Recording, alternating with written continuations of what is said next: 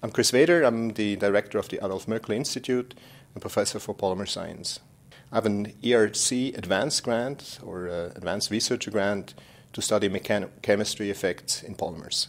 The purpose is to understand how one can mechanically trigger chemical reactions in polymers by breaking weak bonds in these molecules. There's about 5 researchers over the period of 5 years, split between PhD students and postdocs. The grant is about 2 million euros over 5 years. Of course, it's a lot of money. It's money that is extra to funds from the Swiss National Science Foundation, for example. The grant really helps me to start a new project or relaunch a new project that takes really a different take from the other research directions that we have ongoing in the group.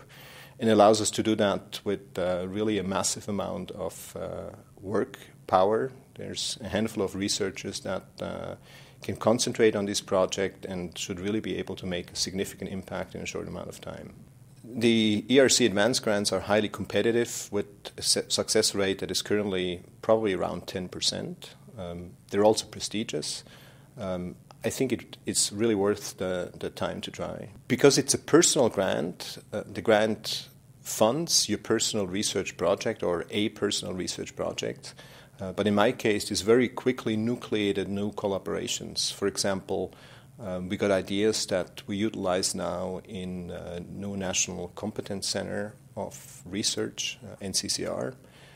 It also nucleated collaborations with career grant recipients in the US. There's a wonderful partnership program between the American National Science Foundation and the European Research Council, specifically to foster such international collaborations.